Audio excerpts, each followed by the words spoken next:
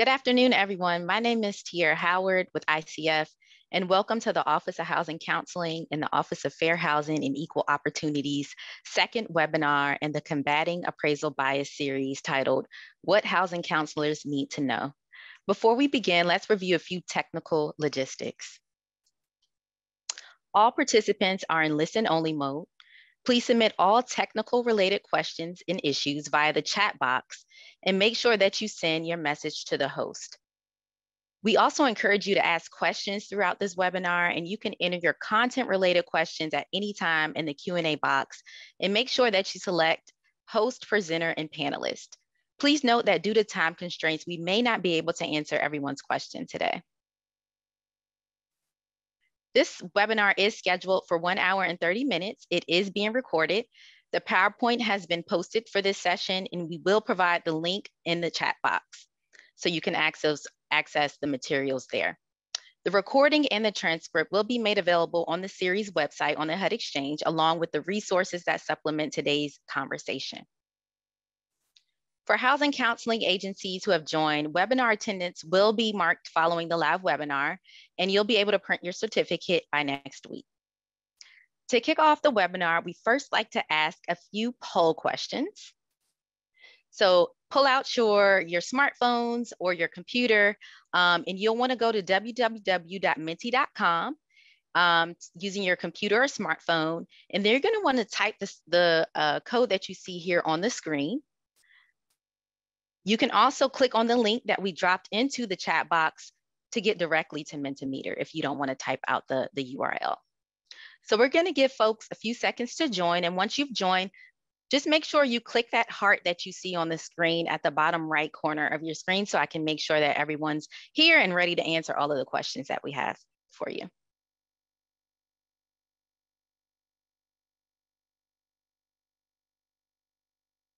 And I'll just give it a few more seconds as we wait for folks to join.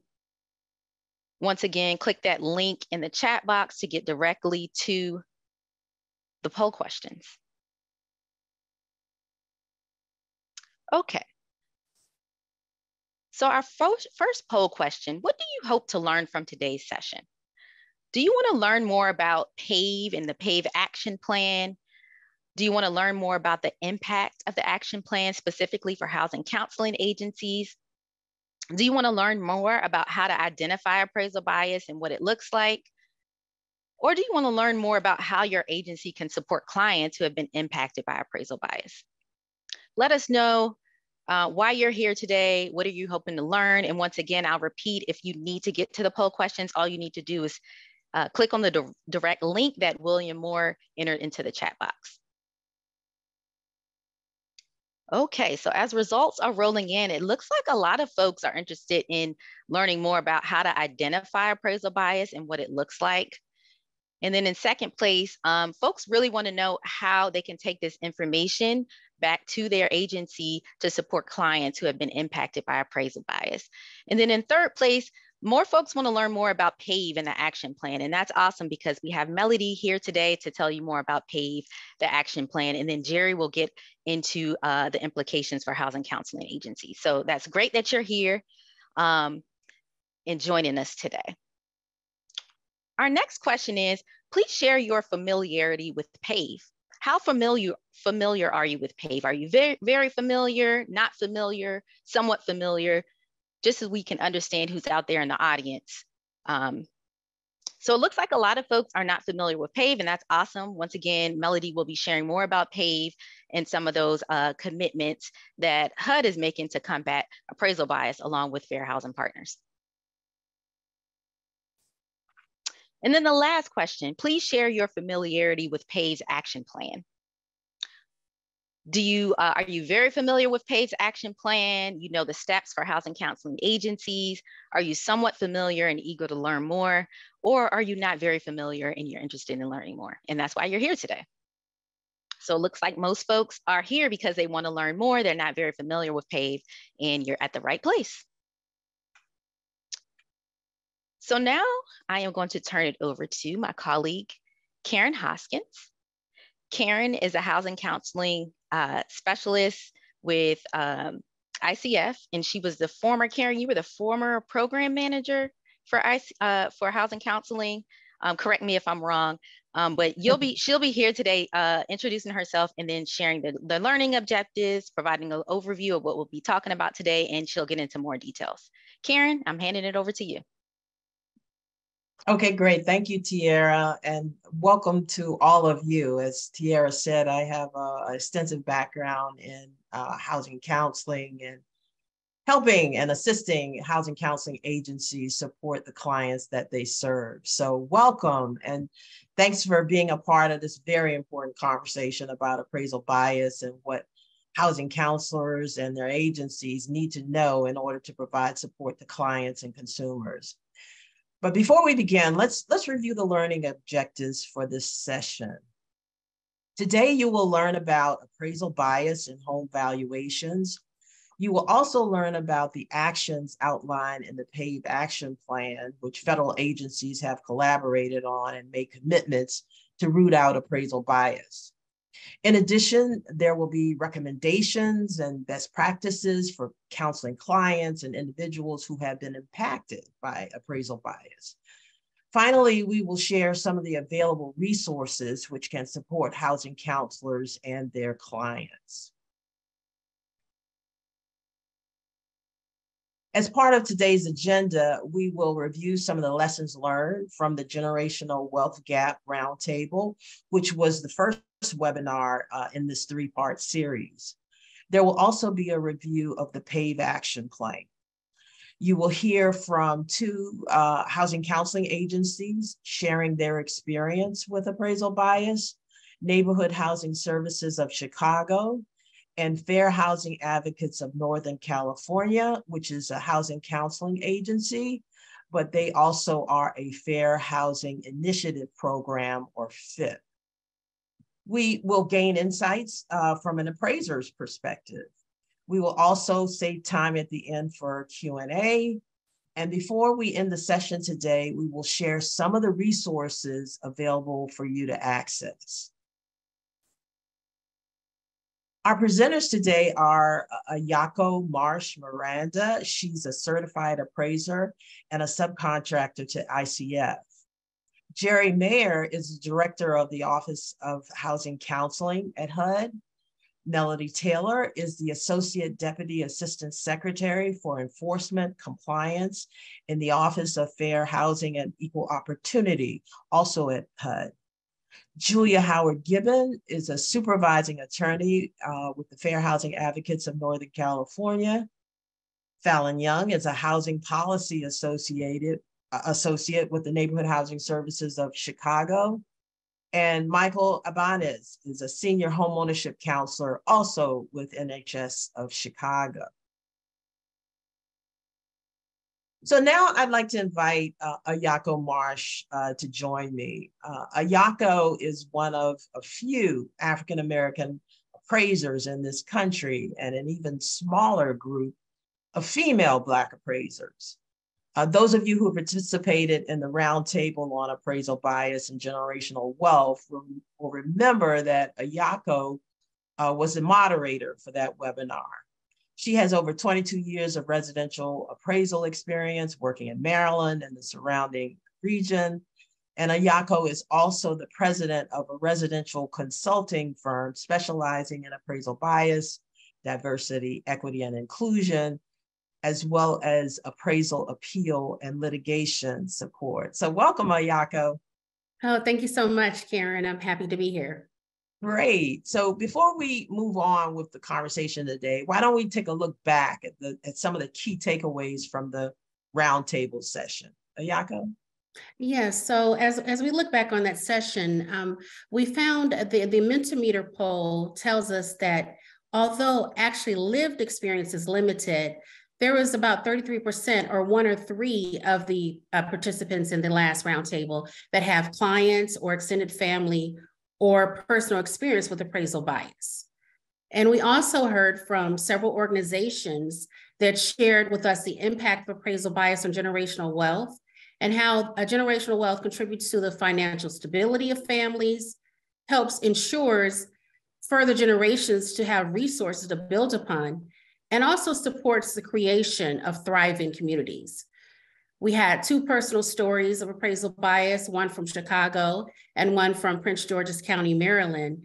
And we also heard from 2 housing counseling agencies that are actively combating appraisal bias, the Neighborhood Housing Services of Chicago and the Spanish Coalition for Housing. And finally, we heard from the National Association of Realtors that provided some of the history and what changes they're considering to address appraisal bias. So it was a lot of information that we heard and a lot of takeaways from the last roundtable. And I left that roundtable thinking, I know we've heard a lot in the real estate arena that the word is always location, location, location. And when I think about appraisal bias, I think it's really about education, education, education. The more educated we are about the appraisal process, what appraisal bias looks like, is actually going to help us to really combat appraisal bias. So that was the main takeaways we learned from the last roundtable. Okay, and there was also a call to action which encouraged housing counseling agencies to explore where education on appraisal bias can be included in homeownership counseling and education programs. And if you hadn't already done so, we still encourage to engage with fair housing agencies in your service delivery area and explore ways to partner with them. Continue this conversation and join us for the other webinars in the series. Of course, this is webinar 2, which will be followed by a 3rd session later in March, which we will let you know more about before we close today. And to come back and join these sessions for specific resources and tools housing counseling agencies can use to help identify bias. So let's move forward with our agenda. To help agencies better understand the home appraisal process and where in that process bias might be a concern, a special infographic tool has been created, which Ayako will walk us through. Ayako? Okay, so this infographic was based on the results of recent appraisal bias studies and reports, as well as recent appraisal claims. I'm really glad to hear that in the Mentimeter poll that a lot of us today want to learn more about how to identify appraisal bias in the appraisal process and in the appraisal report. Now, this infographic is, of course, not exhaustive of every area, but it's just to highlight a few so that we can immediately go back and help homeowners to identify appraisal bias areas in the report. And it's really about asking questions on each of these areas to see where does it kind of fall in line compared to what you're seeing in the actual report. The first section is neighborhood. Has the neighborhood description been defined accurately? For a lot of the reports that are happening in the media, we hear about appraisal bias. A homeowner lives in a particular neighborhood, but they're finding that all of the comparables are not necessarily coming from that neighborhood. And there may be a valid reason for that, but it needs to be explained in the report. The second one is subject property condition. Do the comparable sales and the subject property relate in terms of condition? Are the comparable sales similar to the subject property when it relates to condition? And if they aren't, there has to be an adequate adjustment. Is the adjustment too high at the upper range, or is it too low? It's really deciding and really trying to decipher, are the comparables really related to the subject and what the true condition of the subject property is? And also related is the actual search for comparable sales. And when we go back and look again at the neighborhood, are these comparable sales, or at least some of the comparable sales, selected from the defined neighborhood? So you have this defined neighborhood that is defined on the first page in the appraisal report. Are these comparables from the neighborhood? Are they bunched together in one area? Are they spread apart? Is there a reason why one area is used of that neighborhood and not another? We need to kind of figure out why some cells are not used, and if they aren't, there needs to be some comment or explanation in the report regarding that. The next item are individual adjustments. Are the individual adjustments supported using market data? It's a very common term in appraisal reports that, based on my years of experience, the adjustment is ABC. And we need to have data to support that. Now, we're not asking that it be a full report of how all the data was calculated, but at least a summary of where did the data come from and how did you arrive at the adjustment, so we know where the individual adjustments are derived. The next area is reconciliation, and are the sales reconciled at the lower range? The Freddie Mac study found that in brown and Black neighborhoods, that there's a tendency to reconcile the adjusted sale prices at the low range for Black and brown neighborhoods. And for white neighborhoods, the adjusted sale prices are reconciled at the upper range. So kind of take a look and see, is there a pattern of it always being reconciled at the lower range? Finally, we look at the appraisal comments. Do the comments imply or reflect bias, or is there any language in the report regarding race or ethnicity or nationality? There are some of the recent studies that have shown that there have been very blatant language in the appraisal report regarding race. And so we kind of need to take a look at that. When you look at this infographic, you want to ask the questions. If the answer is yes to any of these questions, then you may want to request a reconsideration of value based on these questions and your answers to the questions. I hope this information has been helpful to our audience today to better understand the appraisal process and the areas that should be evaluated and determine if appraisal bias has occurred. Thanks, Ayako, for that overview of the appraisal process. And Ayako will be joining us again later in the agenda to talk more about some of her work on appraisal bias and share some of her own experiences. So now it's my pleasure to introduce Jerry Mayer, the director of the HUD Office of Housing Counseling. Jerry?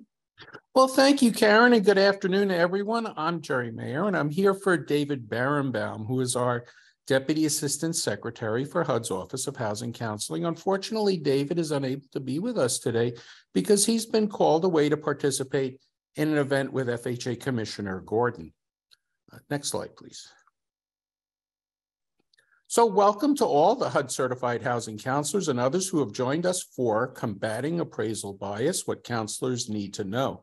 Appraisal bias is a homeownership and a civil rights issue that affects consumers and communities nationwide. I started my career at HUD 38 years ago as an appraiser with FHA, and I saw firsthand how bias in appraisals hurts families, inhibits the passing of generational wealth to our children, and prevents the full realization of the American dream. Inequity divides us. It reduces investment in communities of color and gives purchase to poverty. Every day, HUD certified housing counselors help consumers confront housing challenges, including fundamental fairness issues like appraisal bias.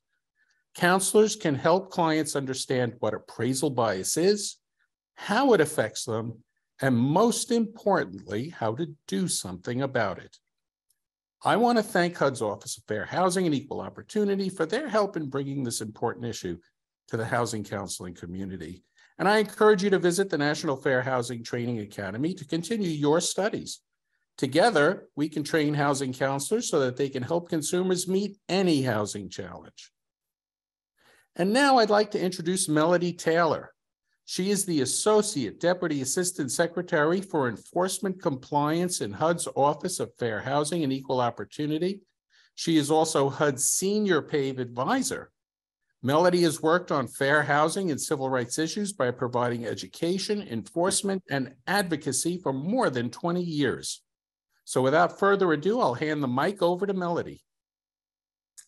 Thanks, Jerry, and thanks everyone for having me. I was a little concerned when we started the polling because when PAVE ran the third in terms of interest, I thought, am I here to give good information? Are people going to receive this? So I'm glad that in the other two questions, folks were more interested and wanted to know more about PAVE, and you didn't have any familiarity with it. So let me just give you a quick overview. PAVE was endorsed by the Vice President and launched in March of 2022.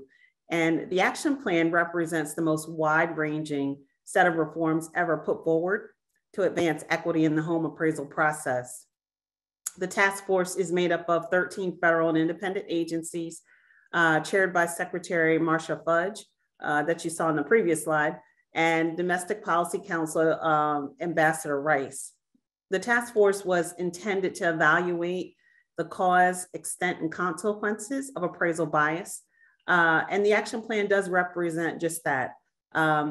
When Ayako spoke earlier about education, it's critically important. And as housing counselors, you have a really critical role in educating consumers. What we were made acutely aware of when starting this task force was that consumers were disconnected from information and understanding where and how appraisals affected not just the individual, but the actual community in which they lived in.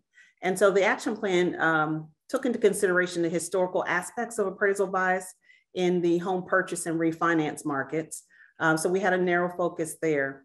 We also looked at the lack of diversity and access to the industry, as you heard earlier. We also took a deep dive look at the call for data and why data is necessary and needed to evaluate appraisal bias, governance, compliance, and enforcement. With regards to the impact of appraisal bias, I wanted to just talk a little bit about some of what we saw. Again, Ayako mentioned the data with regards to Freddie Mac's study, but at the top of this initiative, there was substantial pushback from the housing industry that the data didn't show discrimination. And we know that anecdotally, and you'll hear from some of the other partners on this call, talk about how appraisal bias impacted individuals and cases. But with the help of Freddie and Fannie and Federal Housing Finance Agency data that was released, we were made acutely aware that the impact of appraisal bias is longstanding. It limits an individual and the community's opportunity to gain wealth and impedes the transference of wealth. And as noted in Freddie Mac's study, eliminating racial home ownership disparities would shrink the wealth gap between Black and white households by 31% and Latino and white households by 28% respectively. Additional data provided that undervaluations create financial harm to home buyers of color in entire communities, thus reducing the value of the homes in a community, which has a disparate impact on the ability for the community to gain wealth, the amenities in the community, and has a marginalized effect on a community as well. And then lastly, data showed that the appraisal workforce lacked diversity and the credentialing requirements reduce the opportunity to access the profession. Overarchingly, the cumulative impact of these disparities in home appraisals can be sweeping. It limits homeowners' ability to fully benefit from refinancing or reselling their homes at higher valuations, and thereby contributing to the growing racial wealth gap. You could flip to the next slide. Great. So I just want to talk a little about how we arrived at this information. So it was not done in a vacuum at all. The PAVE Action Plan continues to catalyze industry dialogue. It's fostered partnerships that we haven't seen before, and it is a roadmap for change. We listened, held critical discussions to help prioritize key issues and themes. And it's also important to note that this process was inclusive and intentional to bring about a diverse set of stakeholders and views to validate the action items that were born in the plan. So we held listening sessions and stakeholder engagements that included a vast and a variety of stakeholders, appraisers, NAR, lenders, depositories and non-depositories, advocacy, researchers, and philanthropy. Next slide. So based on synthesizing data, conversations, roundtable discussions, we were able to target several key themes in the report.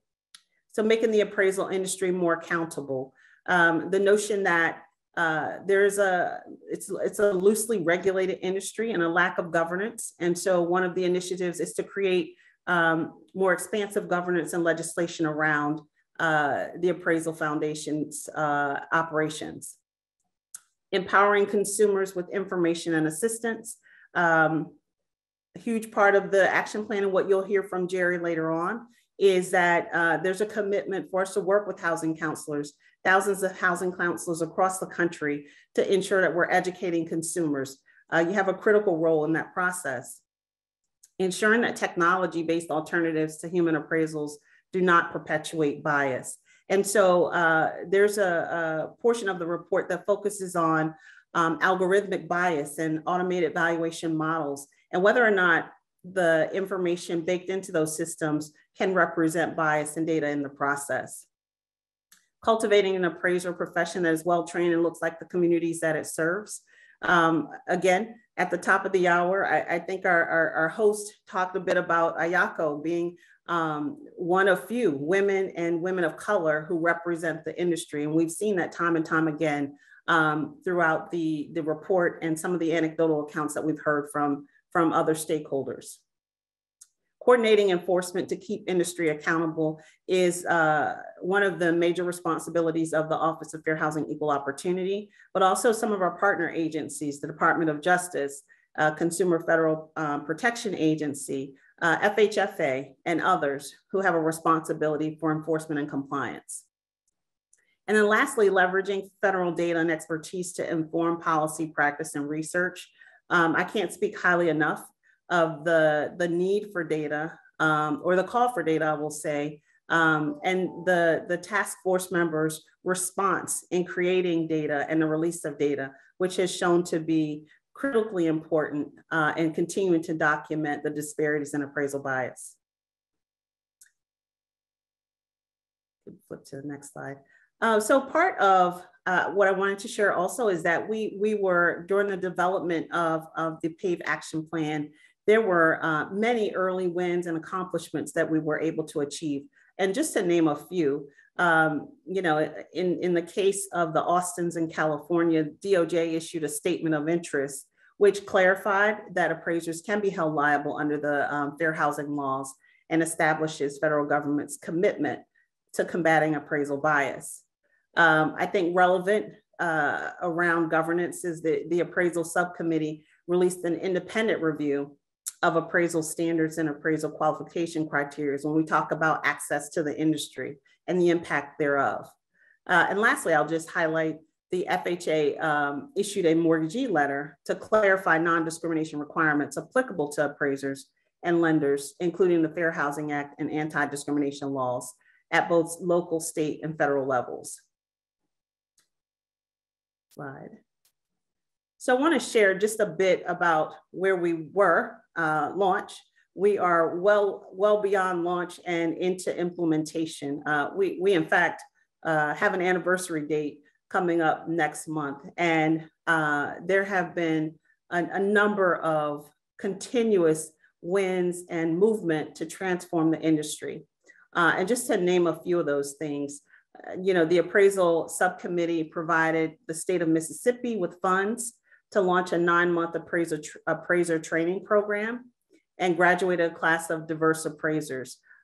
These grant funds are also being used in South Dakota and can be obtained by other states around the country. So those funds are available.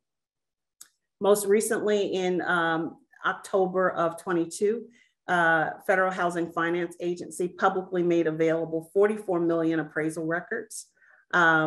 And this answered the call from industry researchers and civil rights advocates to combat bias through transparency, and is a large step towards fulfilling the PAVE commitment. I will tell you that immediately once the data was released, there were several researchers that grabbed the data and began to evaluate and analyze and you know, thereafter produced reports that again continues to show the disparities in the industry.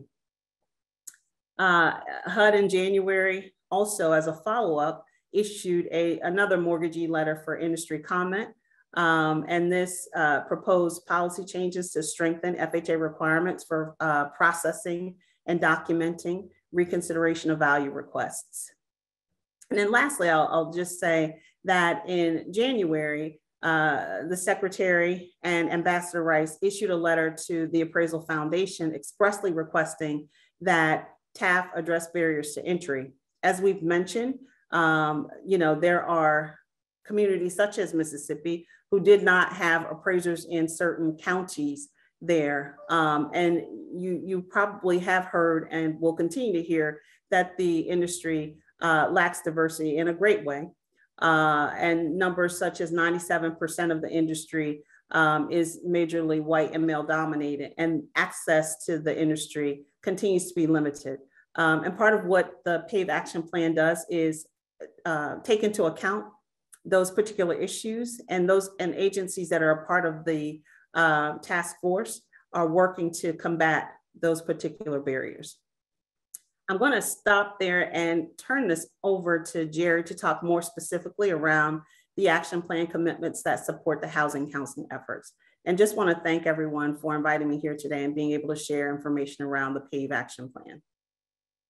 Well, thank you, Melody. And the slide on the screen focuses on our shared commitment to supporting the PAVE Action Plan and highlights the milestones on our journey to educate housing counselors and consumers. Appraisal bias will be an area of study for future HUD certification exams, and we hope will be included in modernized national industry standards for homebuyer education and counseling. So Melody, before we continue with our training, I have two questions for you. First, how can housing counselors raise the issue of appraisal bias up on a local level? And second, what federal data can we look forward to? Sure, thank you, Jerry. What a great question. And we have a great audience to provide this information to. So as I mentioned during my presentation, I fully believe that housing counselors play a critical role in educating and increasing awareness for first-time home buyers, for transitioning renters, and even existing homeowners, right? So housing counselors are working in tandem with people who are in foreclosure, et cetera. So they play a critical role in educating and increasing awareness. But there are also opportunities to educate consumers and provide a roadmap to understanding the importance of an accurate appraisal.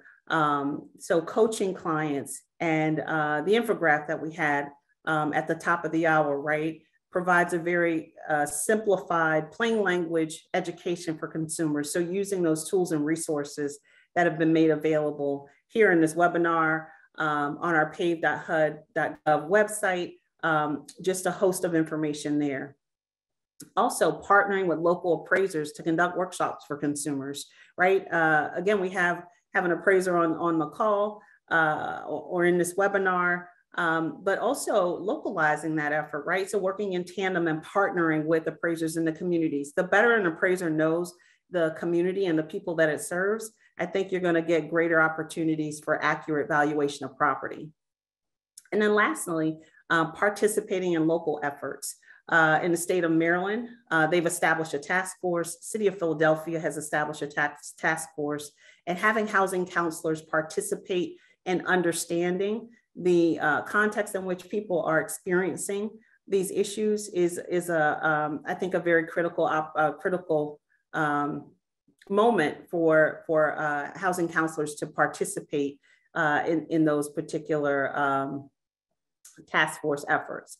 And then lastly, I will say, just because I am a fair housing person here, is partnering with our local Fair Housing Initiative program agencies. I know that a number of you probably already do, but again, Fair Housing Initiative program agencies, this fiscal year, there was about $28 million in funds to allow FIP agencies to focus on appraisal testing and education and outreach. And so the opportunity to partner, to educate, to participate and understand their testing efforts, I think, again, is a great opportunity to assist home buyers and to help housing counselors to educate the community.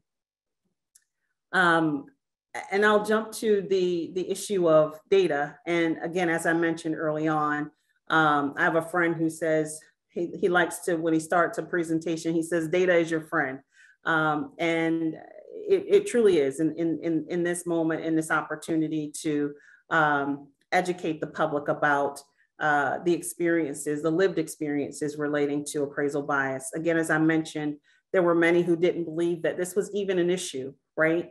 And so over the last several months, key agencies have worked to develop a framework for federal shared appraisal database, which will create transparency, make available public appraisal data sets to improve fair lending enforcement, appraisal oversight, policy making, safety and soundness and monitoring.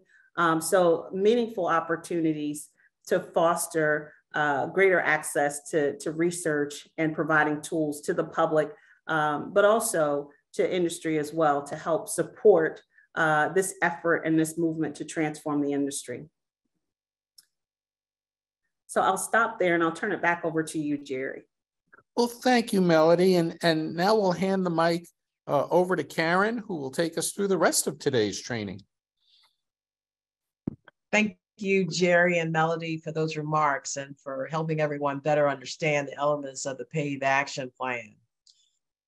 There's a growing number of consumer stories where appraisal bias is apparent, and it's concerning the long-term impact it's having on generational wealth building.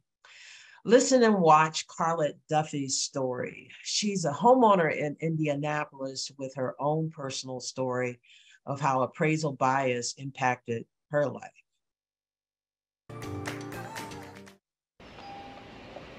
Homeownership is a big part of the American dream. There is a line in Oh Brother, Where Art Thou? Where one of the characters says, "You're no kind of man if you don't own land." Having ownership is empowering. That's Carlette Duffy. She made headlines last year after revealing what happened to her home appraisal after hiding her race. Saddened and just depressed because it's like, here it is, there's the evidence of it. You're bringing down the value of your home. Duffy said the value jumped from $125,000 to $259,000 when she whitewashed her home.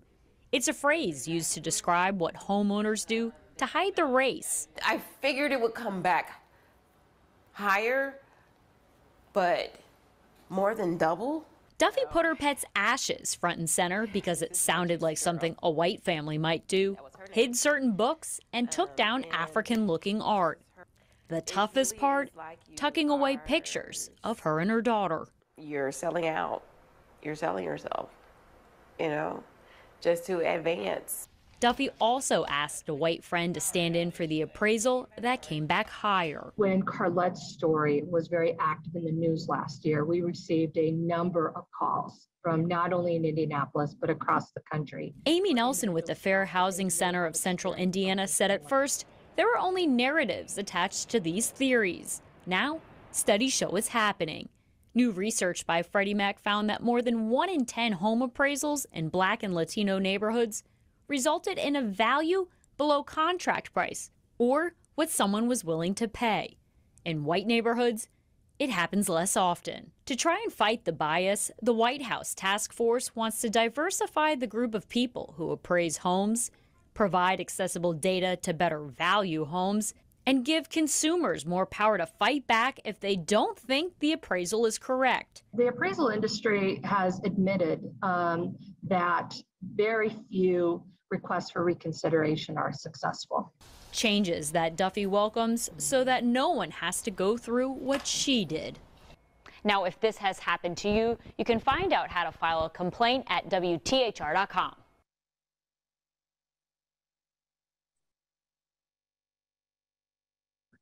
So Carlette Duffy is one of many homeowners and home buyers in Black and Brown communities who have experienced the undervaluation of their properties due to evidence of bias in the appraisal process. So let's move on. Just a quick reminder to everyone, if you have a question, you can post it to the Q&A box located at the bottom of your screen. Now I'd like to reintroduce Fallon Young and Michael Abanez from Neighborhood Housing Services of Chicago to join us to talk about their experience with appraisal bias and how they are supporting clients as well as working with other agencies on this issue. Fallon and Michael. Thank you, Karen, and good afternoon, everyone. It's a pleasure to be here. So Neighborhood Housing Services of Chicago is the largest homeownership organization in the Chicago region, providing homeownership and financial education, foreclosure prevention, and lending. We are a community development financial institution, also known as a CDFI.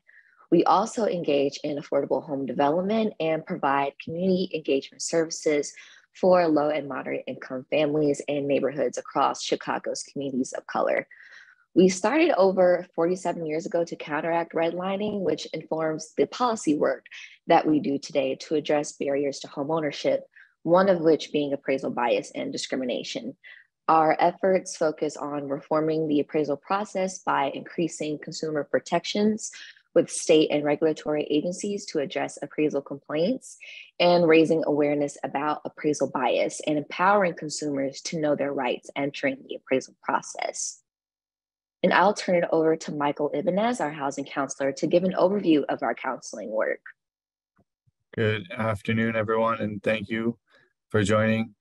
My name is Michael with NHS of Chicago, and I've been teaching homebuyer education, doing a lot with pre-purchase education, and I just want to speak to the gravity of how much more depth there is in the appraisal process than we as counselors initially take on in our training, in our certificates, and that there's so much more room to enhance and add to our education and the importance of doing so.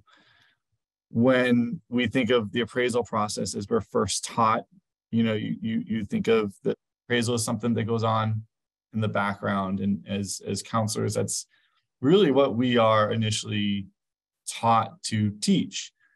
But over the years, I think there's really opportunity, if you're particularly newer in the counseling world, or even if you've been doing this for a few years, there's real opportunity to go a step further, similar to how in a home buyer education, you would ask, or you would go over questions you would ask your real estate agent.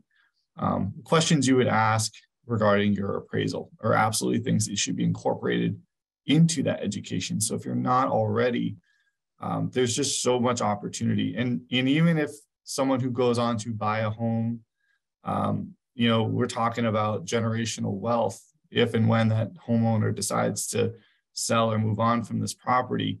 Just informing the home buyer of this information is going to be critical down the road. So bringing awareness, for what would eventually be hopefully the best opportunity to build and transfer that generational wealth. So if I would strongly encourage, if you're teaching homebuyer education, to incorporate this into your class, including slides specific to the appraisal process, things like questions to ask the lender, questions to ask the realtor, steps that go beyond just it being accepted or being undervalued, or take this as an opportunity to really expand on that. Thank you, Michael. And as Michael stated, an appraisal is a crucial part of the home buying, home selling journey that happens relatively quickly and can often be overlooked. So we know that communities in which we serve are disproportionately undervalued and impacted by appraisal bias.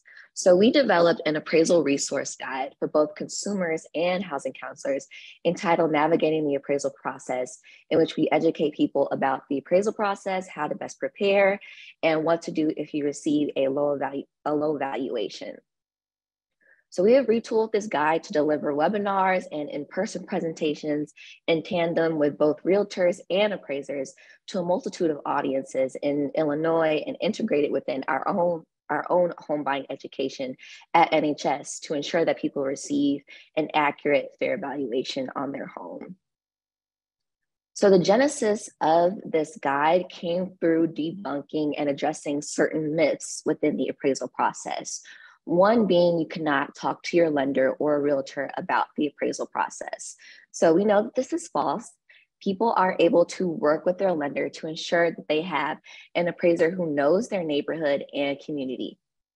We teach people how to research your appraiser, to find how local their office is, and assess their competency working within neighborhoods of color. Tools such as HUD's appraiser directory allows you to look up the name of the appraiser to find their credentials, their status, years active, or if that appraiser has an infraction. And if you find that the appraiser is not knowledgeable about the home or your neighborhood, you are able to request that your lender assigns you a new appraiser who has demonstrated familiarity with the area where the home is located. We also show people how to work with their realtor to produce what is called an appraisal package to give to their appraiser prior to the appointment. So this packet contains information on the home, a neighborhood market analysis, as well as a list of comparable homes for the appraiser to get to a determination of value. And for housing counselors, they can help their clients by putting together an informational packet on their home to give to the appraiser that lists certain improvements that were made on the home over the last 15 years, any upgrades or renovations, and any designations of historical value of the home in writing that can have an influence on the appraisal value. The next myth, homeowners cannot find their own comparable homes. This is false. There are tools available to help someone know the value of their home prior to when the appraisal is ordered. So if someone is working alone or with a counselor, sites like Zillow or Redfin can give you a sense of the local market. And if someone is working with their real estate agent, that representative can use multiple listing services to help that individual find comparable homes. So we show consumers and counselors how to use online services to find comparables. The best comparables to select will be homes that are similar in size and style of the subject property, the same age of that home, preferably within 1 mile, and preferably sold within the last 3 to 6 months. Next slide, please. The third myth, you are not able to request a reconsideration of value. So home buyers and homeowners who we have spoken to have had no idea that there is even a process to appeal their appraisal report. Every institution has their own unique way of going about this process, and there is no standardized approach. However, it is required that a lender produces a clear and consistent method to seek a reconsideration of value. And as a counselor, if your client has an issue with their appraisal, it is important to inquire if their lender provided a way to seek a reconsideration of value. So we partner with an appraiser who walks people through how to read their appraisal report and how to find evidence to support their case. Next slide, please. So the most common errors and inaccuracies that can influence the value are having incorrect square footage within the report, the incorrect number of bedrooms and baths, not including certain upgrades, features, or renovations, using comparable homes dissimilar to the subject property. So using comparables that are far in proximity to the subject property is a sign that there could be bias within that report. Implicit bias can also show up in the language that is used throughout the report as well. So such language as the Black race population is above state average, the area is predominantly Hispanic, there's more racial influence as of late, homogeneous neighborhoods with good or bad schools, as well as the subject property being close in proximity to group homes, such as a senior home, can all highlight the adverse conditions and presumptions that the demand is low within a certain neighborhood, which negatively impacts the appraisal value. So we have been engaged in addressing housing disparities and inequities rooted in appraisals for nearly 2 years now at NHS. This came to our attention through our lending work. We are a community development financial institution, and the borrowers we were working with were having trouble closing on their homes because their appraisals were coming in so low. And data shows that in Chicago, about 120 out of every 1,000 homes sold in mostly Black neighborhoods were found to be underappraised compared to approximately 102 in mostly Latino or Hispanic neighborhoods. We found if we continued working with other appraisal management companies or appraisers outside of our network, we would continue to run into this issue. And other CDFIs within our network were also encountering the same issues, helping Black and brown families buy their homes, coming across the same issues with the appraisal process, and those homeowners were not able to access the equity within their homes. So in our lending operations, we created a list of appraisers who are competent and have expertise within our neighborhoods and service areas that look like the community in which we serve. So this is just some of the ways in which we are combating appraisal bias on the front end within our homebuyer educational and counseling, as well as expanding our outreach with our appraisal bias workshops and in-person presentations.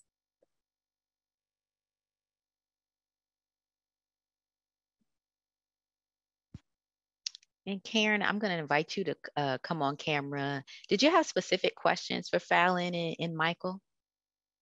Yeah, I just want to thank Fallon and Michael for that. Very, very informative information. And yes, just a follow-up question.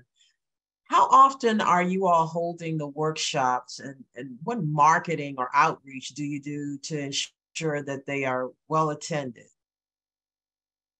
Yeah, so we put on these workshops, in-person presentations at least twice a quarter. At NHS, we convene a housing policy task force that consists of 20 housing advocacy groups, CDFIs, community development corporations, community groups, and HUD certified housing counseling agencies. And we use this network to market our workshops and webinars and partner with these groups to deliver presentations to their own clients and members. Okay, great. Thank you for that. We appreciate it. And so next, Julia Howard Gordon is here from Fair Housing Advocates of Northern California to give us an overview of some of the work she and her agency are engaged in on appraisal bias. Julia? Hi, I'm Julia Howard Gibbon, and I am the supervising attorney at Fair Housing Advocates of Northern California, which is also known as FANCY. So FANCY is funded in part by the Fair Housing Initiatives Program, which was mentioned earlier, which is also known as FIP. We also receive funding from the HUD-HC program, so we're both a FIP and a housing counseling agency. So for those of you who don't know, FIPs are nonprofit organizations that basically do fair housing work, including counseling renters and homeowners who experience discrimination in housing. So we advocate for clients by representing them in discrimination complaints and lawsuits sometimes. And we do informal interventions as well, like writing letters to landlords or other housing providers on behalf of our clients. Another important part of the work that we do is investigating discrimination, which is often done through what's called testing. The most common form of testing is what some people call match pair testing, but there are many, many other ways to do it as well. So an example of match pair testing would be if a client came to us and said, I applied to rent a house, but I think my application was denied because I'm Black, or I'm pregnant, or I have a disability or some other protected class. So in the case of race discrimination, we would send 2 testers that our organization has trained, one Black and one white, to go to the property posing as interested renters and then see if the testers are treated differently from each other based on their race. So we've been able to do a form of this type of testing in the appraisal context as well. It's a little bit different with appraisals, but one way to do it is to do what people call whitewashing the home between appraisals to see if the valuation goes up. So in one of our cases, which was featured in the last webinar and has also been referenced earlier in the webinar, the case of the Austins in California, they had an appraisal come in very low, much lower than they expected. And so they requested that their lender send out another appraiser. And before the second inspection, they took down all their family photos and art, and they had a white friend meet with the appraiser pretending to be the homeowner. And then after that second inspection, the house appraised at a much higher value, suggesting that the race of the homeowner may have influenced the appraisal. So you can do this in a more systemic way as well, which our agency is also currently doing. For example, you can have multiple appraisers appraise the same property, but have half of them meet with the Black tester posing as the homeowner and have half of them meet with a white tester posing as the homeowner, and then see if the values come in differently. So that's some of the ways that we're doing investigations. Thanks. So what does appraisal bias look like? I wanted to talk about some of the ways we see appraisal bias play out. While testing is a very important tool, it's not the only way to find evidence of discrimination, especially in appraisal bias cases. So we're currently representing a number of clients in these types of cases in Northern California. And I wanted to talk briefly about a couple of those cases and some of the evidence that we looked at to determine whether we thought bias may have been an issue in their cases.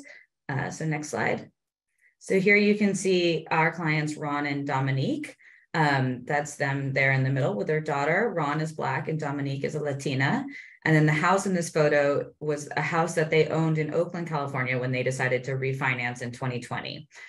So they applied for a refi loan, but the loan was denied because the appraisal came in too low and much, much lower than a previous appraisal that they had received months earlier. Because they're both real estate professionals, actually Dominique is an appraiser herself, they noticed a lot of issues with the appraisal. And so they sent a 60-page rebuttal to the lender of the appraisal. And they also requested a reconsideration of value and suggested some alternative comparable sales, which I'm going to use comps as a shorthand, which Fallon and some of the other speakers have talked about. So the ROV, or the reconsideration of value, got sent to the appraiser. But when the amended appraisal came back, so basically when a borrower requests a reconsideration of value, the lender essentially tells the appraiser, the borrower thinks there are either issues or errors with the report, or they think that these other comparable sales would have been more appropriate. And then the appraiser has the opportunity to review their own report and either make changes as necessary or send it back as is and explain why they didn't make any changes. And in this case, they didn't make any changes. So because of that, the lender said, sorry, they were unwilling to send out another appraiser. And they said, sorry, your appraisal came in too low. So they were unable to refinance and lower their monthly mortgage payments.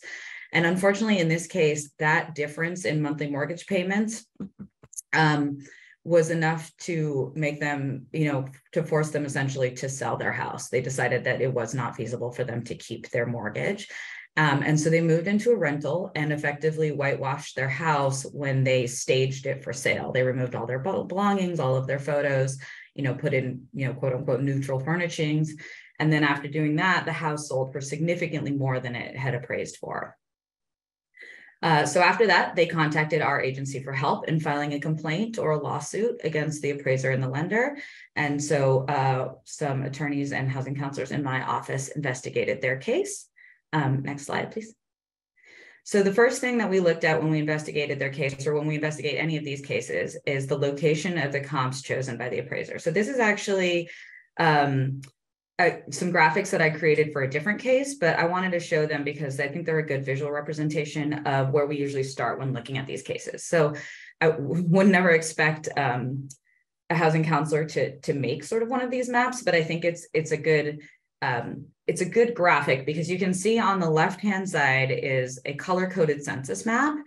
And the color coding represents the percentage of Black residents in each census tract. And then, so the deeper the orange color, the higher percentage of Black residents. And then each of the little markers represents one of the comparable sales chosen. And then the yellow, the blue and green markers. And then the yellow marker at the top is the subject property, is our client's home. And then the graphic on the right, map on the right, shows the location of the comps chosen. And that circle there is a 1 mile radius around the client's home. So you can see all the other markers are the comps chosen, and you can see that many of them were well outside of that 1 mile radius. You can also see that, the fact that those neighborhoods where those comps are located are quite far means that there's a good chance that those neighborhoods might be quite different than your client's neighborhoods. That's not going to be true in every area, but it was true here in Oakland. So you can see what's interesting about this map too, well, both, but on the right, you can see that rather than choosing comparable sales from, a radius around the subject property, choosing some from the north, some from the south, some from the east, some from the west, he went directly south only. And didn't choose any from neighborhoods to the east or north, which are significantly whiter neighborhoods. And also, I have another graphic, which I didn't include, but if you overlay an old redlining map of Oakland, you'll see that essentially the racial demographics map pretty perfectly right onto this census map on the left. And so it's clear that the appraiser was basically staying sort of within the historical confines of redlining and racial composition of neighborhoods. Okay, next slide. So here I wanted to highlight the next thing that we did is we actually sort of Google Maps the neighborhoods in which the comps were located. So in addition to looking at the location of the comps in terms of how far or close they are from the client's home, we also looked at the differences themselves of the neighborhoods themselves. So on the left, you can see photos of our client's neighborhood. That was their home in the middle there. And then on the right, you can see photos of the neighborhood where one of the comps that the appraiser used was located. So while both of the neighborhoods are historically Black neighborhoods and have similar racial compositions, you can see that they're actually very different from each other in other ways. So you can see our client's neighborhood is mostly single family homes and duplexes with neighborhood schools and shops and cafes, while this other neighborhood, which is more than 2 miles away from our client's home, is mostly made up of warehouses and like industrial properties, has boarded up properties. Right across the street from the comp that the appraiser chose, it was a big, huge empty lot in front of a massive freeway. There's also boarded up homes, illegal dumping, graffiti, and abandoned cars everywhere. So the fact that he chose a comp from this neighborhood told us that on some level, the appraiser probably believed that the racial composition of the neighborhood mattered, because otherwise he wouldn't have described this neighborhood and our client's neighborhood as marketably similar. In this case, it seemed like the only real similarity was their racial compositions and nothing else, honestly. Okay, next slide. So another thing that we looked at is how the appraiser made adjustments for comparable sales. This has been mentioned in previous presentations as well.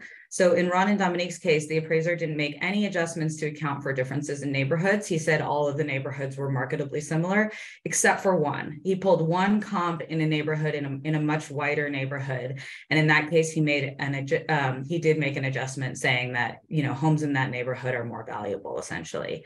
But interestingly, he didn't make any adjustments to account for the fact that the house itself was much smaller than our client's house and was much less updated. So we pulled the Zillow or Redfin listings, I think, for each of the houses. And on the left, you can see the interior of our client's home. And on the right, you can see the interior of the comp that he used.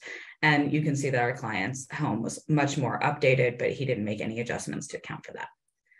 So next slide, please. So what should you do if you suspect appraisal bias? If one of your clients comes to you and says they suspect their appraisal came in low because of race or some other protected class, we don't expect that housing counselors are going to be able to investigate their case to this level. But I think that there are a lot of things that you can do that Fallon talked about in the previous presentation, and some of and look for some of the things that some of the other presenters have looked for as well. You should ask some follow-up questions like, were you home at the time of the inspection, or who in your family did the appraiser meet with? If you can get your hands on the appraisal itself, take a look and see if there were any comments made about neighborhoods, if there were any errors in the size of the appraisal, in the size of the home, or if the comps just don't seem reasonable for whatever reason. Those are some things that you can do preliminarily, but you can also refer your client to a FIP agency. So I didn't show you these slides because I would expect that housing counselors are going to be able to do the same level of investigation that a FIP can do, but you can always find your local FIP and refer clients to your local FIP. Or if you have fair housing counselors in your organization, refer them to them and work together with them to see if potentially they can help your client either determine whether or not it would be whether there is evidence of some kind of bias here, and if so, what to do next, like file a complaint with HUD or your local FAP organization, or even file a lawsuit. So in Ron and Dominique's case, they took on a number of strategies, including calling us, but they did some other things as well. So first, they submitted the ROV to the lender. In their case, the ROV wasn't successful, but it was an important first step because it put the lender on notice that there was a problem. They also filed a complaint with the California Bureau of Real Estate Appraisers, or BREA, which is the agency in California that regulates appraisers. And that investigation took a long time, but in the end, BREA actually found a bunch of problems with the appraisal report and issued fines against the appraiser for a number of things, including fabricating information on his appraisal report. So even though that organization isn't designed to look for discrimination, they were able to find a lot of issues with the report that we were able to use as evidence. Ron and Dominique also went to the media. So in an early news story that they did with ABC7, That news story actually led to the lender reaching out to them and offering to send out a new appraiser. At that point, it was too late. They had already decided that they had to sell the house. They had already moved out. But sometimes the media could be a useful strategy to get the lender to listen to you. And also there's, going to the media has helped, and sharing their story has helped shed light on this issue. But yeah, the strategy I wanted to make sure that you guys, that housing counselors know about is that they can always contact their local FIP. Ron and Dominique contacted Fancy and we investigated their case, as I showed you, and we helped them file a complaint with the California Civil Rights Department. And then we're right now in the process of potentially filing a lawsuit on their behalf in federal court. So if your clients suspect appraisal bias, there are definitely things that they can do, even if some of the earlier strategies don't work, like asking the lender to send out a new appraiser, or asking for reconsideration of value. Okay, next slide. So this is just our contact information. We only take cases in a handful of Bay Area counties, but I wanted to include this in case anyone had any questions or they were within our service area. And that's all. Thanks, Julia. I really appreciate that. Great information. Just a question. You talked a lot about the sort of the reconsideration of value process, some options potentially available to a homeowner in particular if the lender didn't approve a reconsideration of value. But in those cases where the lender does accept a reconsideration of value of request, what would be the next steps in that process? So if the lender is willing to accept the reconsideration of value, which they should do, right? The law provides for that. Then, like I mentioned, basically that reconsideration of value request essentially gets sent usually to an appraisal management company, which is the sort of intermediary between the appraiser and the lender, but sometimes it goes directly to the appraiser. And then the appraiser has the option to decide whether or not they want to make any changes to their appraisal report. Often, like I said, and then they send it back to the lender and the lender sends it back to the homeowner. And then that can, if the appraiser decides not to make any changes, if they say, sorry, you've pointed out some errors here, you say your house is this many square feet, but I think it's this many square feet. Yeah, I took a look at the comps that you suggested and I don't think they're appropriate for XYZ reasons. Then the lender then they basically have the decision as to whether or not they're going to send out a new appraiser or just accept that appraisal as is. And if they accept that appraisal as is, then most likely what's going to happen is either the loan is going to be denied or the borrower is going to be offered a loan at inferior terms, right? And so I think sometimes what happens is the lender then tells the home buyer, the borrower, so it can be a home buyer or homeowner, just wait 3 months and apply again, which they can do with that same lender or a different lender, and then another appraiser will come out. And I think often people don't realize that they have other recourse besides just waiting.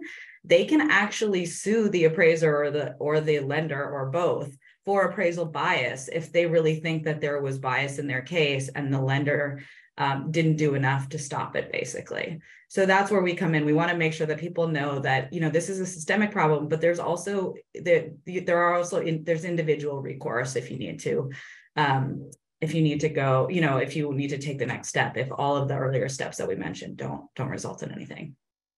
Okay, great. That's very helpful. Thank you so much. We appreciate it. My pleasure. And so now Ayako is joining us again to share more of her expertise as an appraiser and provide an overview of her work and experiences. So Ayako, I'll turn it to you.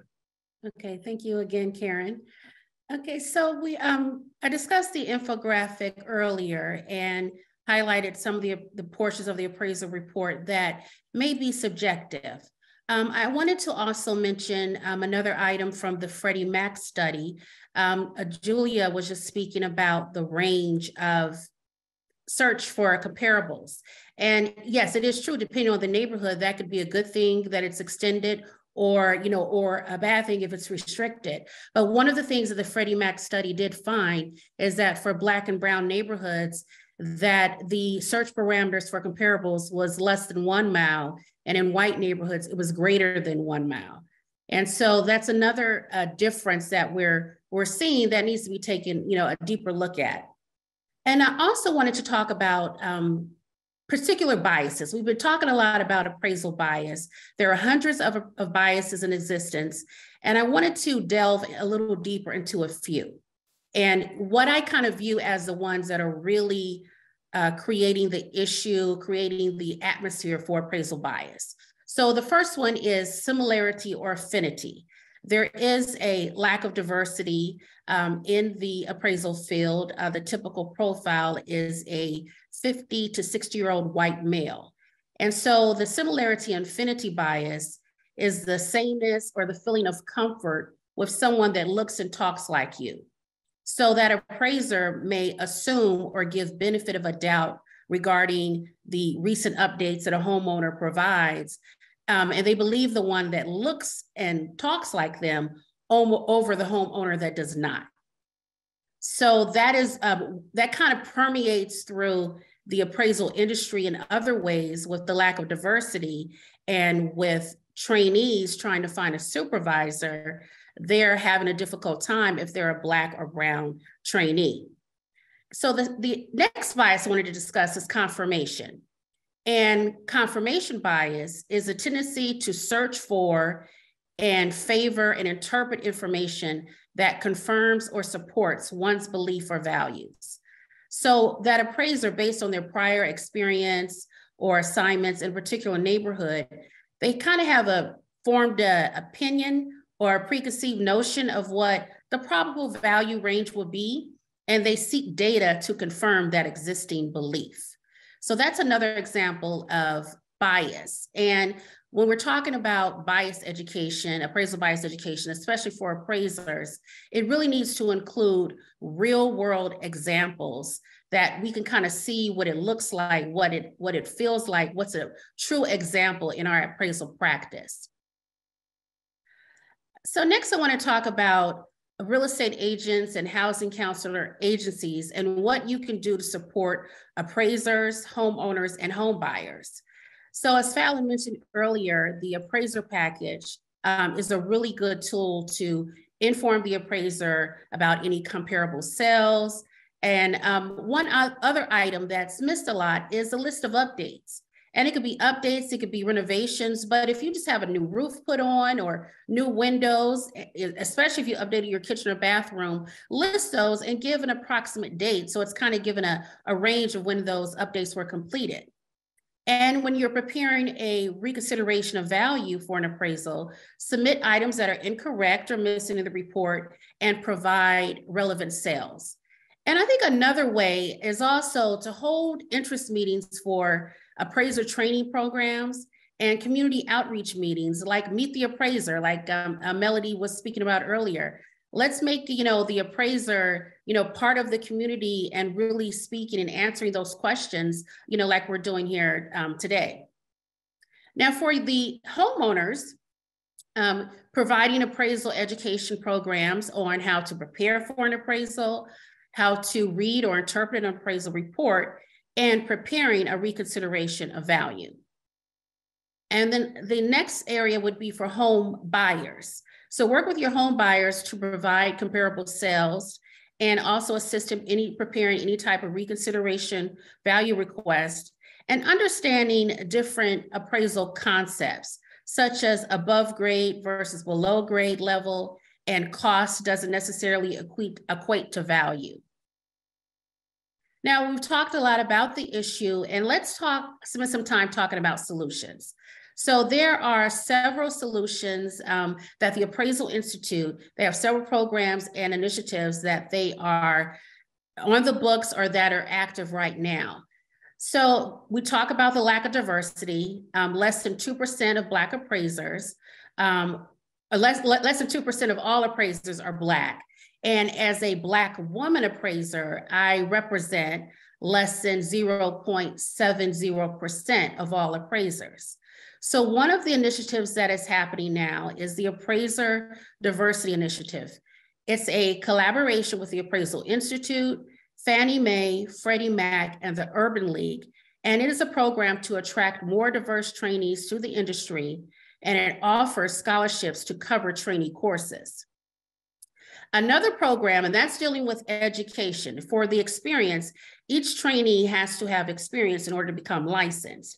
And one of the barriers to entry is a trainee trying to find a supervisory appraiser. So a solution to that is PAREA. And PAREA is a practical applications of real estate appraisal. It's an online real-world simulation to address trainee experience hours and the difficulty of lack of brown and Black trainees to locate a supervisory appraiser. The Appraisal Institute version of PAREA is slated to be released by the summer. And one of the programs that's really dear to my heart that I really am excited about is the HBCU Outreach. It's a pilot program targeting Atlanta University Center, and that will include Spelman College, Morehouse College, and Clark Atlanta University to establish a real estate appraisal program.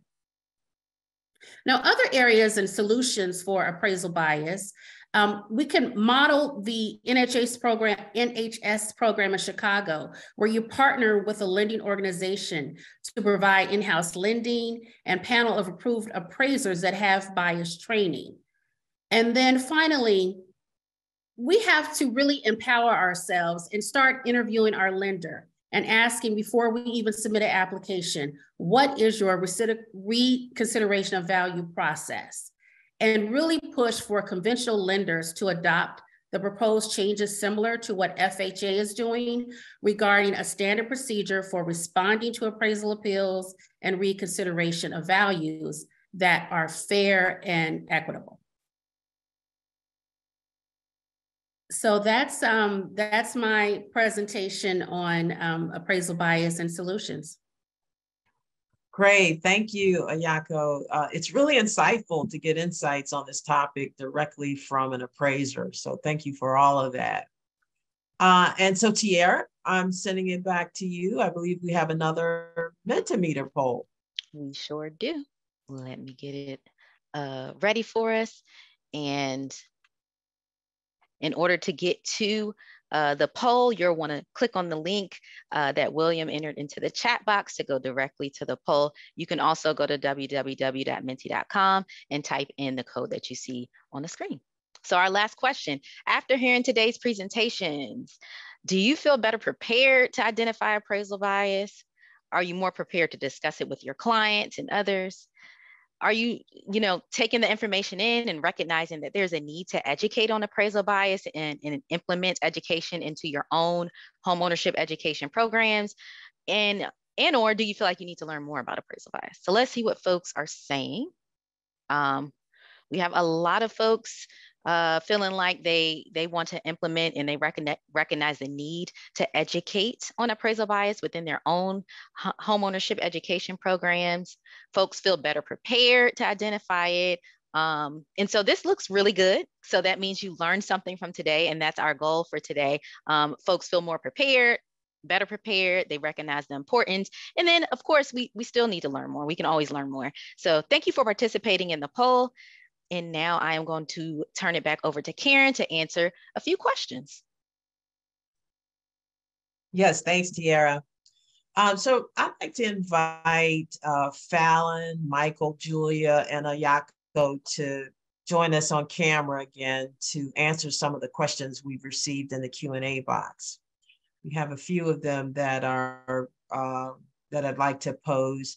And this first one, we'll start with Fallon, but Julia, you and Ayako may have some thoughts around this.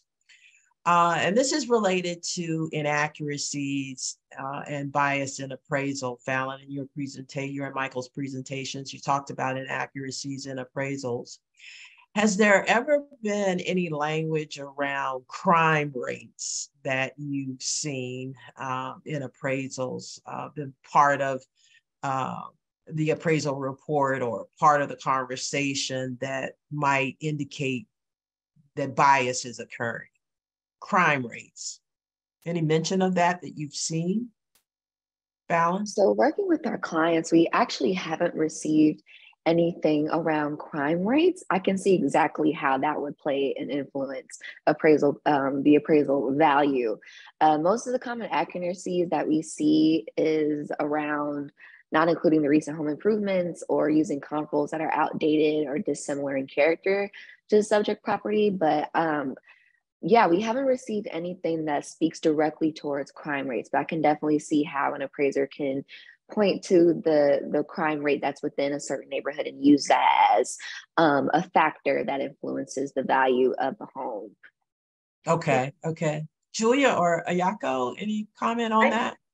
Yeah, I can speak to that a little bit. We haven't seen any appraisals where the appraiser mentions crime rates in the appraisal report itself, but we've had a few cases that are similar to the one that I spoke on. So like Ayaku said, sometimes it's more appropriate to pull comps that are closer to the property rather than to venture out. And sometimes it's more appropriate to venture out if you can't get any properties close by that make any sense. And we've made both of those arguments.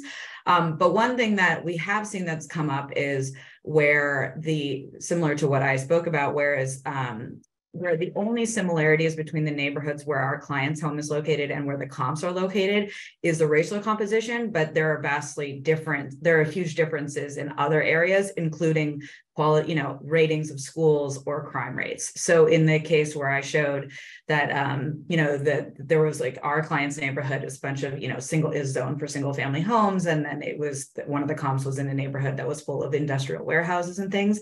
The crime rates in that neighborhood were significantly higher as well. And so we also pointed that out in our brief.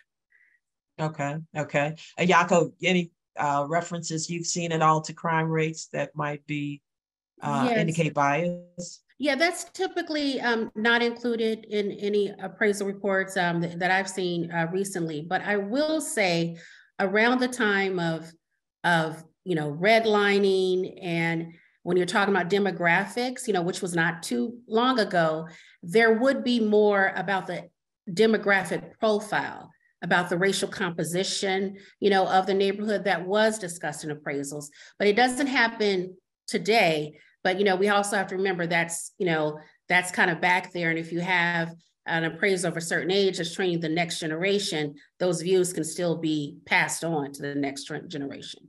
Okay. Yeah. And I would say if you see a comment about crime in an appraisal report, I would definitely flag that as a potential sort of dog whistle as well, because that could have, that could hold some implicit bias in the comment itself in the way that the appraiser is thinking about a particular neighborhood in terms of race. Okay, great. Thank you for that. And so here's an interesting one. And Yako, I'll start this one with you. The question is appraisals below contract price in white neighborhoods. This person is wondering if there is a difference in appraisals when the couple are in a multiracial relationship, or if there are same-sex relationships. Have you seen any bias in those types of scenarios? Yes, I was looking for the link. Larry Miller with WSA 9 in DC, he did a recent news report on a same-sex couple, and I want to say it was in Oregon. So that they did show bias. The appraiser actually had commented on a photo or something about, I don't agree with same-sex marriage, and they ended up getting a low appraisal, and they did file a claim for appraisal bias.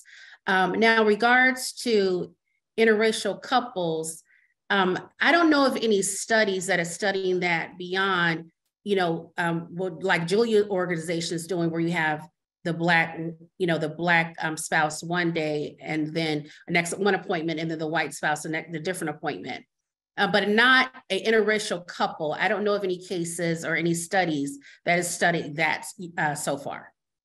Okay. Yeah, I'm not aware of any research on it, but we definitely got a complaint from a couple where the husband was white and the wife was black, and the white husband met with the appraiser both times, except for before the second appraisal. So When the first appraiser came, he saw families, he saw photos of a multiracial family up in the home. And then when the second appraiser came, they took down all their family photos, and the appraisal did come in higher the second time. So I don't know if it, we can't isolate the bias there to say that it has to do with the fact that the couple was multiracial, or that the husband was white and that the wife was Black, or that any Black people lived in the home, or what. But we have gotten a report of a case like that. Okay. And Julia, I'm going to ask this question of you also, since you talked a lot about reconsideration of value. The question is, if the request for reconsideration of value is denied, but the lender agrees to a second appraiser, is that an expense that the home buyer or the homeowner has to pick up? It really depends. It depends on the lender. So we've seen some lenders say, you can have another appraiser come if you pay for the appraiser. And then we've had other lenders say, we think you're right, this appraisal should be thrown out. We're going to go ahead and pay for another appraisal. And our argument would be that the lender has a responsibility they can't make underwriting decisions based on a racially biased appraisal or a biased appraisal, right? Because of the Fair Housing Act. And so if they determine, which they're supposed to do, that an appraisal is biased, then they really should be paying for the new appraisal. But we have seen it, but it's possible that they just think the appraisal, that they're just trying to help the homeowner out, but they don't actually think the appraisal is biased, or, different lenders have different policies. But if they're making the appraiser, the homeowner pay for the second appraisal, and the homeowner has some evidence that first appraisal was biased, I think that would be evidence that the lender, also engaged in housing discrimination as well. Okay, great. So Fallon and Michael, let's come back to you just for a second. In your list of inaccuracies, what would you say is the most common inaccuracy you see in appraisal reports? Yes, so we are part of our work is also collecting appraisal complaints and interviewing homeowners, home buyers who have gone through the appraisal process and have experienced bias or discrimination. And when we look at their appraisal report, some of the most common inaccuracies within the report that we see is either implicit or explicit bias, is the appraiser using comparables that are outside of the subject properties area. So in neighborhoods that are farther away, so not close in proximity at all. Also omitting certain features and new renovations or upgrades that were made to the home. Also having incorrect square footage. Those are all some of the most common things that we see within the appraisal report. Okay, thanks for that, Fallon. And we have time for one more question. This one for you, Ayako. Why aren't there more Black and brown appraisers? Yeah, I think it's lack of access and really knowing about the industry. I kind of found out about it through a college internship program. My father is a contractor, so it was in the same arena, but that's when I found out about it. But it took me years to decide that I wanted it for a career. But I think it's really lack of access, because when we're doing the university relations outreach, we're finding that a lot of students don't even know about the industry and about the position of an appraiser. It's only coming out more because of all the discussion about appraisal bias.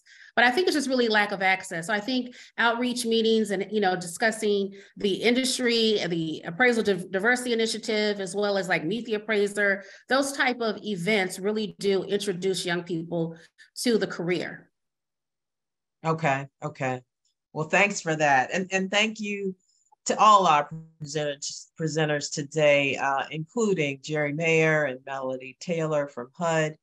We hope this has been informative and that the information shared will be useful in supporting your clients and others who might benefit from it.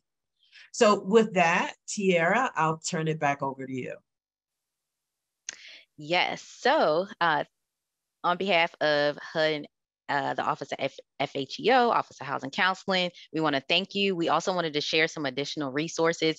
There will be an additional session, the third session to the Combating Appraisal Bias series, which will actually be a National Fair Housing Training Academy forum titled Building Fair Housing Partnerships. So you learned all about how appraisal bias impacts communities of color. And then in this session, you learn more about what housing counselors need to know, how to identify it, what it looks like. And in this third session, with the industry and all the other fair housing partners to combat. We enter the link into the chat. You can register there. We've also have links to finding FIP grantees and FAP grantees. So Julia mentioned that that Fancy is a FIP grantee. And so if you want to locate the FIP or FAP grantees within your community, you can use the links here to locate the FIP and FAP organizations. You can also find a housing counselor using the link that we included in the resources, as well as more information on behalf of the Office of Housing Counseling. We also provided the link to NHS's Navigating the Appraisal Process Guide, which may be a very helpful resource for you if you're a housing counseling agency as well. And I believe those are all the resources. And once again, on behalf of the Office of Housing Counseling and Office of Fair Housing and Equal Opportunity, I'd like to thank you for joining us today and hope to see you next time. Thank you.